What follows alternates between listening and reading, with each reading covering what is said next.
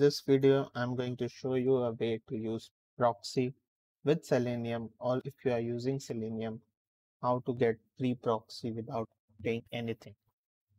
Now, I'm going to show you this example in Python language. You can do it in any other language.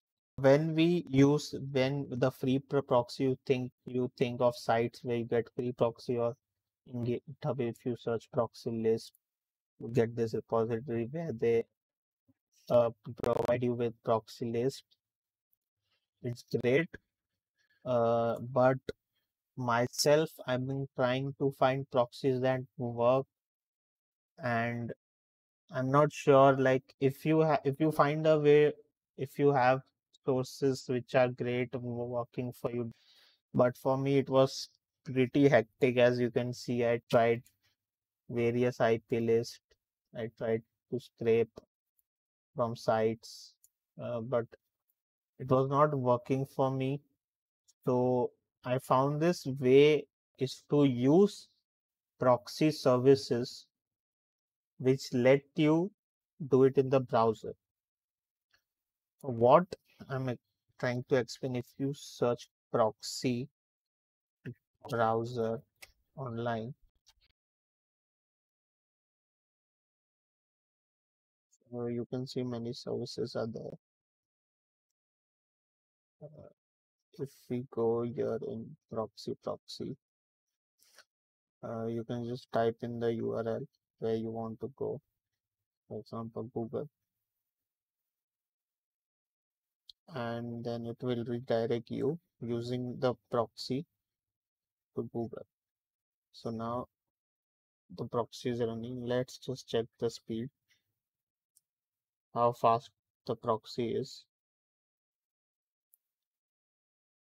As you can see, the speed is pretty decent, not very fast, not very slow. It will work for normal browsing websites. That's good. The proxy server speed will depend on the service. If you change the service, you might get higher speed. What you can do it, you can just make a script where you first go to the proxy service and then you enter the URL which you want to go. I'll just run the script and show you. First, it will go to the page, the service, enter the desired URL, and then as you can see that our website is loaded via the proxy. So there's no reCAPTCHA or such, but if you use bots, they might block you after 1000 or 3000 requests from the same IP. But there are many services, so you can just switch between them. As you just do a search, you will find so many services. Another thing is proxy rotation. Proxy won't let you rotate the IP. It won't let you change the IP. So for that, I found two services which are kproxy and for every proxy. They let you select the server and the IP address. As you can see here, you can just select the server and the IP address, whichever location you want.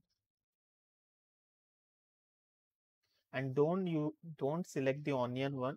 It's usually very slow, so avoid that. Another site is kproxy, which will let you choose just let you change the server whichever you want. That's it for this video. Hope you liked it. Please share with your friends and drop a like if you found or learned something useful. And thanks for watching.